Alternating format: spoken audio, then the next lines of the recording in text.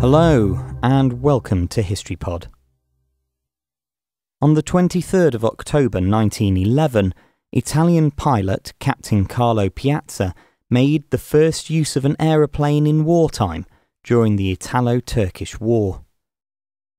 The Italian government of Prime Minister Giovanni Giolitti launched its invasion of Libya in order to formalise its influence in the provinces of North Africa amidst the declining power of the Ottoman Empire.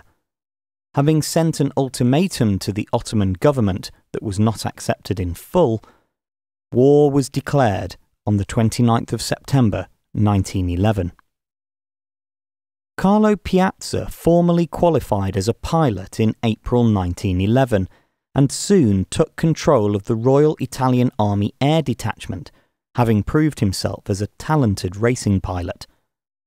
When war broke out later that year, the Italian military transported its entire fleet of 9 aircraft to Tripoli, following a prediction that aircraft would cause significant problems for the enemy.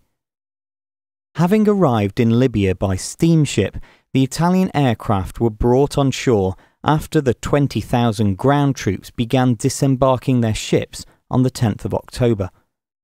The Italians soon found that the Ottoman defence was stronger than they had expected, and, during a standoff near Benghazi, Piazza made history's first reconnaissance flight when he observed the Turkish lines from a Blériot Mark XI aircraft. This type of machine, powered by a 25-horsepower 3-cylinder engine, had famously made the first flight across the English Channel in a heavier-than-air aircraft in 1909. Barely a week later, the Italo-Turkish War would also see the first ever aerial bombing, when Italian Lieutenant Giulio Douhet dropped 4 grenades from his Taube monoplane.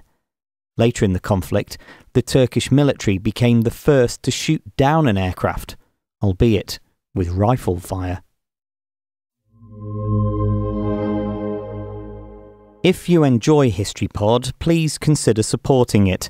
You can find details at patreon.com/HistoryPod. Alternatively, please leave a rating or a review on iTunes, Stitcher, or Google Play.